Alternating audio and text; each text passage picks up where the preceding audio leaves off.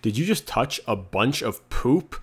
Yes, ladies and gentlemen, this is a bunch of goldfish poop, and this is actually what it looks like when you don't clean a sponge filter for several months. In one of my goldfish tanks, I have 12 different sponge filters that filter the entire tank, and I only clean a couple of them at a time because if you clean them all at once, you risk there being an ammonia spike in the tank. It appears that there were a couple sponge filters that I just didn't clean and missed every time I went to clean some more sponge filters, and those sponge filters were full of a bunch of goldfish crap.